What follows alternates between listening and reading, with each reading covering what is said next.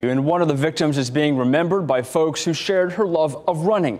People across social media are paying respect to Susan Carnatz by sharing posts on social media, #RunForSue.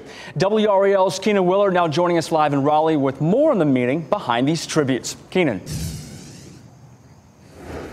Mark, her friends tell me that when Susan Carnatz was shot and killed here on Thursday evening, she was just out for a run near her home, something she did nearly every single day. Her community is now trying to finish that run, signaling to her loved ones that they are not grieving alone.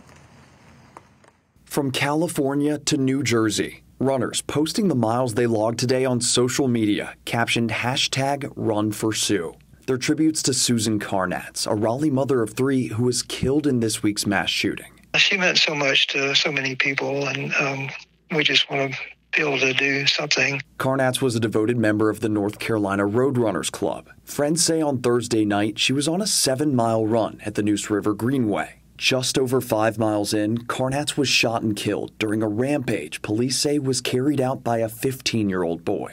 I mean, it's just a random, senseless tragedy that could happen at any time, anywhere. As they mourned Carnatz's loss, friends knew they wanted to do something. They decided on running for Sue, some of them logging 5.1 miles, the distance she reached just before her death. Others posting 1.9, finishing the journey she started on Thursday. My wife did that, so together we finished Sue's whole 7 miles. The Roadrunners Club says they're already planning an annual memorial run in Carnatz's memory. Until then, they'll keep running for Sue, hoping their shared love can be a light for those she leaves behind. It's definitely pretty special, and I know it obviously it can't change what happened, but like hopefully that just shows us solidarity and just as a way of sending our thoughts and prayers and condolences to Tom and her 3 amazing boys will help in some way, just show them that how much she meant to everybody.